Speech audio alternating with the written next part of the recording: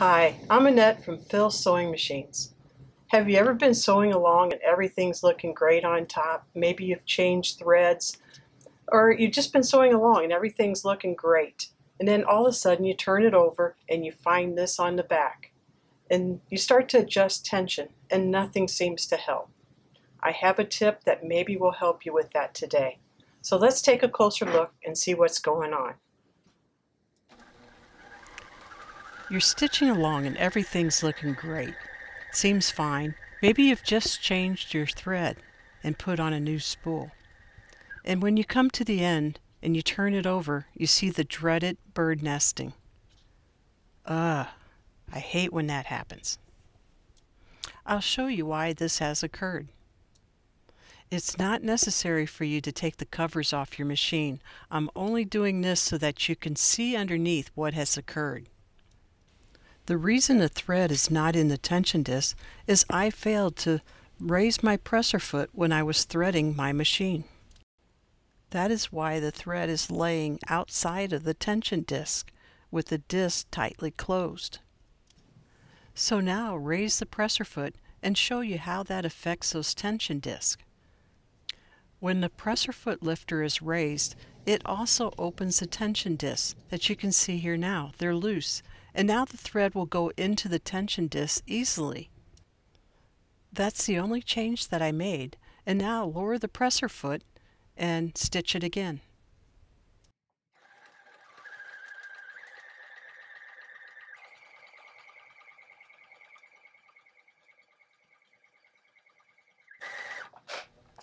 There we go, we got it stitched again. So let's take a look and see what we have. Aha! Success!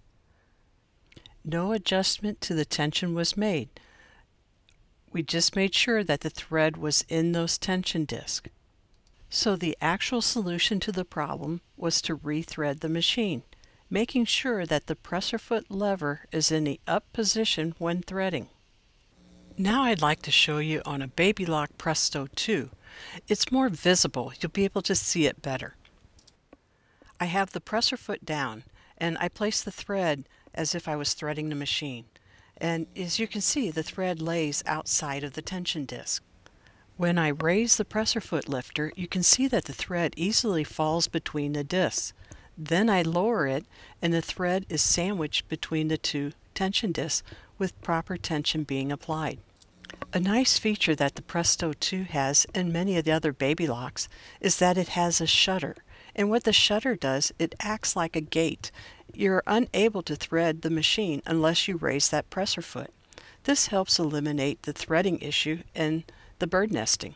I'd like to recap this by going over the instructions for threading on the Baby Lock Presto 2. No matter what machine you're using, the first or second step will be to raise the presser foot. You do that by raising the presser foot lever or pushing the button on some models. To rethread the machine, clip the thread near the spool, and then raise the presser foot lifter. Remove the thread by pulling it from the needle. You want to do this because what that does, it helps eliminate the thread getting tangled in the check spring. By pulling the thread from the needle, it also prevents lint from being pulled into the machine. Now thread your machine according to the instructions in your book.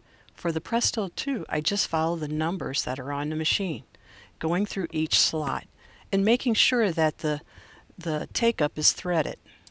When you get to the guide that is just above the needle, it's okay to lower that presser foot now. And what that does, it gives you a little more space to work. Also, it makes the thread tight. I'll show you. I'll raise the presser foot and now the thread is easy to move. I lower it and I have resistance. That means it's in the tension disc properly. That's perfect. Now with the presser foot down, take the thread and put it through the guides for the needle threader and trim it with the cutter on the side. You use the thread trimmer on the side of the machine. That ensures that the thread is cut to the proper length for the threader to work correctly. And one push on that needle threader and bam, that needle's threaded.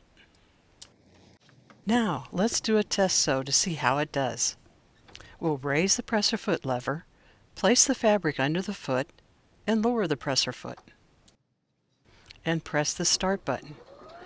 The Presto 2 also comes with a foot control. Today though, I'm using the button instead. The Presto 2 also has a thread trimmer built in, so a push of the button automatically trims the thread. Now let's take a look. Now that is perfection. The Presto 2 is available on our website. You can purchase it online or you can come into the store, whatever you prefer. It's a great machine and I'm sure you would love it. I hope I've conveyed the importance of having that presser foot in the up position when you're threading your machine, so that those tension discs are open to receive the thread.